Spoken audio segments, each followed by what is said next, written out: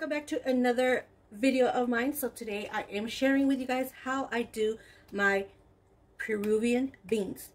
I could say Peruvian, pinto, whichever kind or type of beans that you want to do, it will be the same step for any type of beans.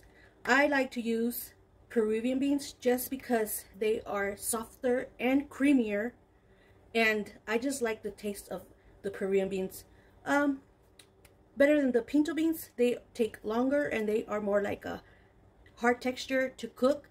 So the process of cooking beans will approximately take about maybe to 1.5 hours to 2 hours, depending how much you are making. Today I am doing 3 cups of the Peruvian beans. So I have 3 cups here in my bowl because this is where I'll be rinsing them off. And I'm going to add 1/2 of a white onion. This is a serrano, so it's only 1, and I did slice them up. And this is a jalapeno. I'm doing 2 jalapenos, and I sliced them up as well. You could do 1 jalapeno, but I'm doing 2.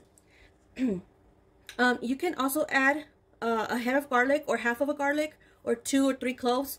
I will be adding about 3 cloves of garlic in there. So with that being said, I do have my pot of water in the stove already boiling. So I have my pot here, and it's a small pot, it's not big. I only added halfway of my pot just because we are going to add our beans into the pot. Because once you add them, obviously they will rise, the water will rise up with the beans. But I just want to have it into a halfway. And make sure you have a cover for it as well, some like a breather with it or something, because we do want to let our beans cook thoroughly. And if you have it covered, it'll be a faster process as well. So yeah, guys, stay tuned for the process, and don't forget to give this video a like. Don't forget to subscribe, and let me know if you are a new subscriber, please. I will appreciate that. And let's get started.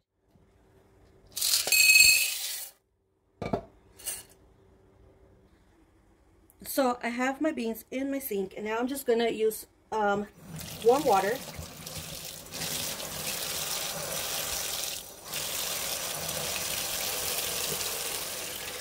And make sure you have a strainer as well, so it could be an easier process for you when you rinse them out.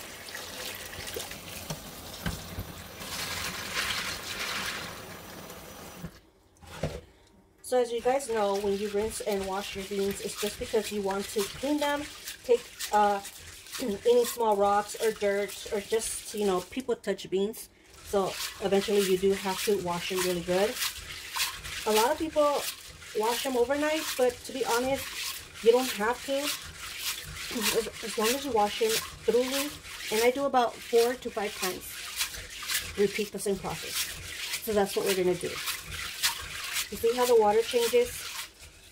Really, really dirty.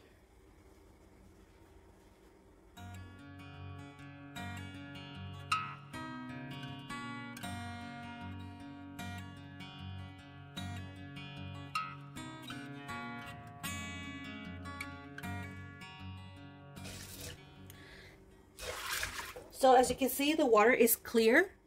That means that they are ready because they're clean. So I'm just gonna rinse the water out and put them back in here. And the water is boiling, so that means it's ready. So you do have to wait until your water starts to boil to add our beans into our pot. Okay guys, our water is boiling. So once your water starts to boil, it's ready to put your beans in there.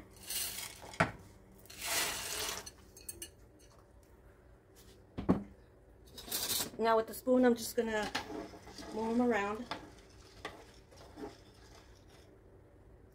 I'll just take this one out that's floating in there.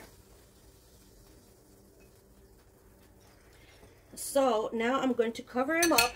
Okay, I'm not adding salt yet. I'm gonna cover them up for about 5 to 8 minutes.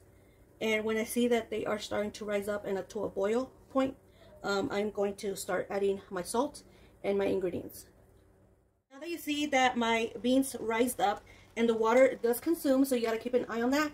Make sure every time your water starts to consume up, you have to keep adding water. And then the beans will kind of lower down, and you could add as much water as you want, as long as you cover them up. So just keep water on the side for you guys. And I'm just going to mix them because you don't want them to stick to your pot. So just mix them around, move them around.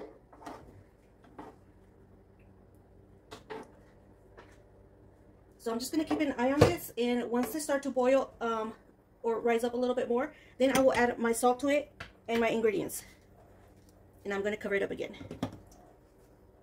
Now that they are boiling and they did rise up again, as you can see, we're going to lower our heat. Kind of like in a low-high heat. Because you do want to cook your beans really well until they are soft. So I do have my salt here, and I'm going to drizzle some. Okay, so I'm going to do it like this. Okay, that was one time going across, and I'm going to do it again one more time. Now we're just going to mix this in together.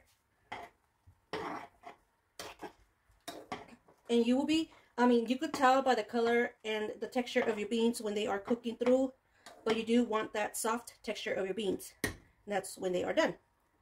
But the key here is to keep adding water. Don't let your water consume, because you will burn your beans and they will get really dry. So now that I added our salt, I am going to add my onion. Since it is big, I'm going to cut it in half or in 4 pieces, however you want. Okay, so I did cut it up. Probably do it smaller just because eventually it will fall apart in there.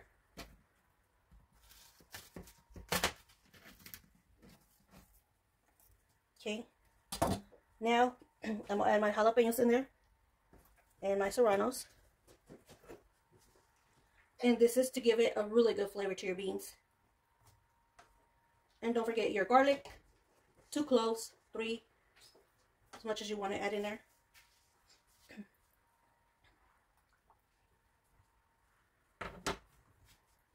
And we're going to cover it up again. I kind of leave a little space right here because they do rise, and I don't want them to like pop out of your pot and make a whole mess. So I just leave it open a little bit, even though it has a breather. And remember to have it on a low-high heat. And keep an eye on your water. Keep adding water so your beans won't get dry. And we'll be back to check on it.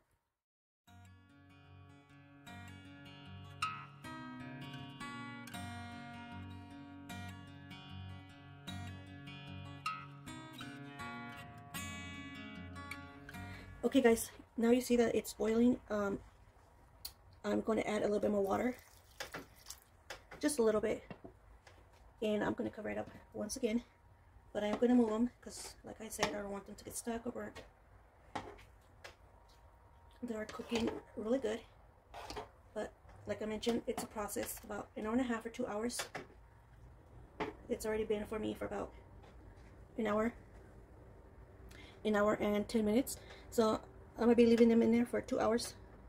And I'm going to cover them up. And just have them in a low high heat. So, we'll be back to check on them. It is completely done. It's done. The last boiling process, and it took me approximately 2.5 hours.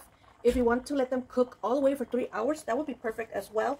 But I feel like it's done. You can see they're soft. And I'm just going to taste for salt.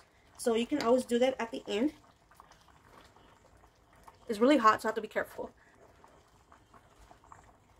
And they're perfect on salt. Ooh. Hot, but they're perfect. Now I'm just going to turn it off and serve it in a plate. And you know, eating beans, just the beans from the pot, Spanish you would say frijoles de la olla or frijoles cacerola, however you want to say it. Very perfect, delicious. You can serve beans with anything, rice, meat, even enchiladas, you know. It's just real easy to make. It's just a process of making them. And you could crumble some queso fresco or any kind of cheese you want, but I prefer queso fresco. Serve it in a plate, eat it with tortillas. I just prefer with tortillas, even handmade tortillas. So if you guys haven't checked out my tortilla de harinas, which is a flour tortillas recipe, go check it out. And here you have it, guys. Delicious and smell good. So I hope you guys enjoyed this video. Don't forget to give it a big thumbs up, share, comment down below. Let me know your feedback. I would love to see that. And subscribe to my channel for more recipes. And I'll see you guys on the next one. Thanks for watching.